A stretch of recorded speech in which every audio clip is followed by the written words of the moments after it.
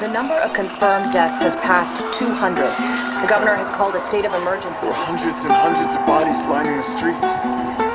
Panic spread worldwide after a leaked report from the World Health Organization showed that the latest vaccination tests have failed.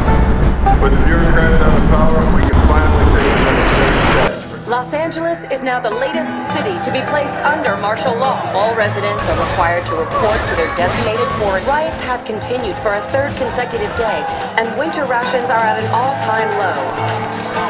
A group calling themselves the Fireflies have claimed responsibility for both attacks. Their public charter calls for the return of all branches of government. Demonstrations broke out following the execution of 6 more alleged Fireflies. You can still rise with us. Remember, when you're lost in the darkness, look for the light. Believe in the Fireflies.